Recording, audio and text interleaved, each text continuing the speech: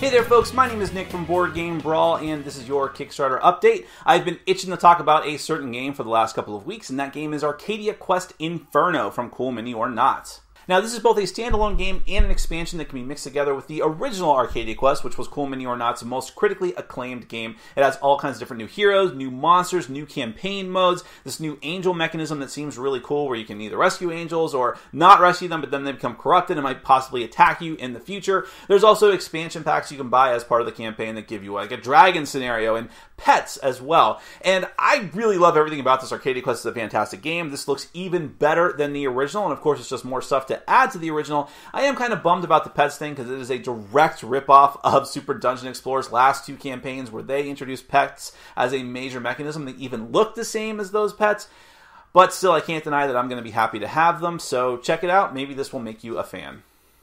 Another game getting a lot of buzz on Kickstarter right now is Secret Hitler from Max Temkin and his company Cards Against Humanity. This is a hidden role type game and similar to the Resistance and Werewolf, but without any kind of moderator. You and the other players are either going to be liberals or fascists in 1930s Germany. If you're one of the fascists, you are trying to pass fascist policies in secret and also get your Secret Hitler installed into power. And if you are one of the liberals, you are trying to get all of these quote-unquote good policies passed instead and therefore win the game as a team. Despite the grim subject matter, it actually seems to be handled in a pretty tasteful way, and the game seems very innovative and intriguing, so I would certainly hope to try it out soon. There is a print and play available if you're so inclined.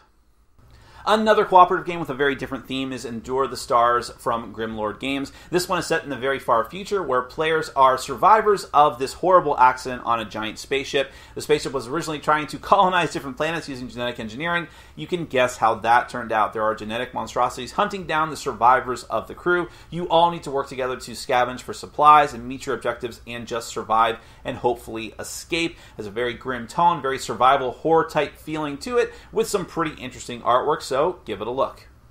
GOTY Game of the Year, the card game, is from As3 Works, who are also video game developers, so it's no surprise that this game is all about developing a video game. Each player is going to have an objective they are trying to try to meet, a game they're trying to make, whether it's an RPG, first-person shooter, sandbox, whatever it might be, and you need to hire staff that is adept in different fields like artist and music and design and 3D graphics, all of these different things in order to get talents which are going to be used to meet the criteria for the game to be made, and the first person to do that is going to win. Of course, it has a super interesting theme that I've heard is going to be applied to a couple of very popular games in the next couple of years, but we definitely need to see more about this, and this is your shot.